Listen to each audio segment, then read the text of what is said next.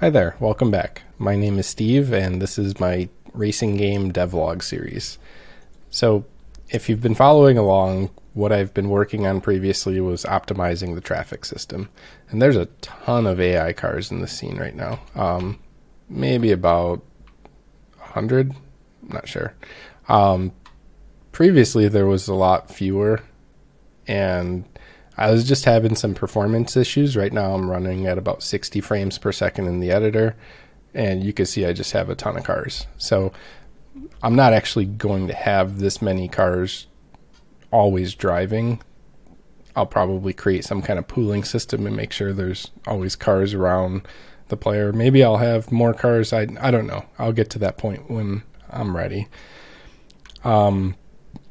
I talked about how I was optimizing the traffic system with the C# job system and burst compiler, and that ended up really cleaning up the code, and I feel like that's not a bottleneck anymore like it was previously. So I actually went back to working on the open world. One of the things that I knew was missing was a sky, so I went and tossed in Enviro. I had it in previously for the initial prototype phase, and I ended up pulling it out when I moved this project over to a new project. I didn't pull it out, it just never got added. But it really makes the sky feel a lot nicer than it did before. So yeah, I'm just driving around the city. You might notice that the buildings are different if you've been following along. So what I have is larger buildings and fewer of them. Previously there were probably about 20 buildings on each block, maybe 10 to 20. Now each block is maybe 1 to 4 buildings, and I just have larger buildings. And I'm doing that mostly to make sure that I have fewer pieces of geometry that need to be rendered. I've also went in and set up occlusion culling. So if we go ahead and turn on the scene view. So the goal with the occlusion culling is to, and I might end up changing the roads. So like this road, for example, let me go ahead and select the player car. Might need to start naming this stuff differently because I'm having a hard time finding what I need to find. There we go. So this is where the player car is right now, and all of that geometry is still being rendered. And you know, if there was a T-shaped intersection right in front of the player and this building was moved over to be in front of the road, most of that geometry wouldn't be rendered. So as I'm going through this level design process, what I'm going to be thinking about in the front of my mind is making sure that I'm laying out the environment in a way that will just occlude as much content as possible. And yeah, I'm going to have to be a little creative for that, and I'm probably going to have to adjust the roads a little bit. But if I go ahead and drive around a little bit more, you'll see that as the car drives, the pieces of geometry that are not in the player's viewport are not being rendered. And I haven't really experienced any popping, but there was a spot over here that I had some trouble with, and I actually had to bake about 4 times. So baking a scene this size, it does not take a few minutes.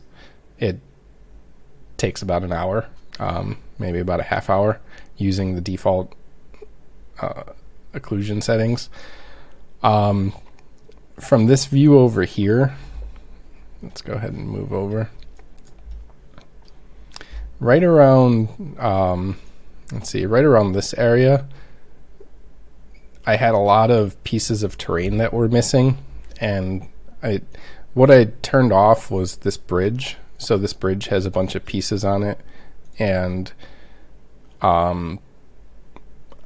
I think that some of the very tiny mesh pieces, they were marked as occluder static, and what they were doing was they were blocking that piece of geometry for whatever reason during the bake process.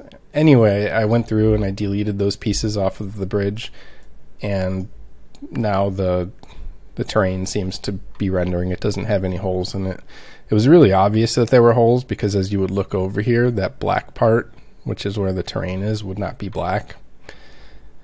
So yeah, and with the moon, with the Enviro, I kind of feel like it's a little too bright, but at the same time, when I turn that down, it doesn't look as cool.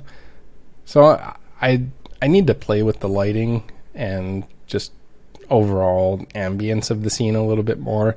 I still need to get a bunch of traffic or street lights in here, lighting up the road, and maybe some other lights. There's going to be a lot of work that needs to be done to populate this environment. One of the things that I wanted to show that I kind of never showed in any of the videos, let me just go ahead and do that now. It gave me an idea of a different type of game that would probably be really quick to develop compared to this game. Where is that big pit? Well, it's not really a pit. It's supposed to be like a river or water. There's just no water down there right now. Wow, I have no idea where I'm at right now. And because of the occlusion, I can't see anything. So let's just go and drive. I know this way should lead to a bridge. I think I have an idea where I'm at. Yep. Making my way there. Here we go. Okay. So what I wanted to do was drive down here. So as I was testing stuff out, what I realized was this car controller can kind of drive on walls with the settings that it has right now. So I'm basically driving horizontally, which is kind of cool. Throughout development, when you make stuff, you just find out that you find weird things, and they just kind of are cool or not cool. And I thought about doing, oh wow, he just went through the floor. Okay, so that's it. But anyway, I was able to do some like Tony Hawk Pro Skater stuff with the car, which felt kind of cool, like just drive it up and down the hills. And anyway, so that's about it. That's where I am right now. I decided to go back to world building, and I set up some occlusion culling, and the performance is pretty much at 60 frames inside of the editor, and I have a bunch of systems turned on right now. So I feel good about that. I think that there's still some room for optimization with this scene and the way all of the graphics and lighting and etc. is set up, but at this point I'm feeling like it's starting to come together. I have a lot of content in here, and I could go into that race, but I'm not going to because haven't tested it in a day, so maybe it might not work. Pretty sure I baked it, but anyway, so this is my devlog, and this is where I'm at. I'm back to open world design, and at this point I should start to be creating more content. So thanks for checking it out. I'll see you in the next video. Bye.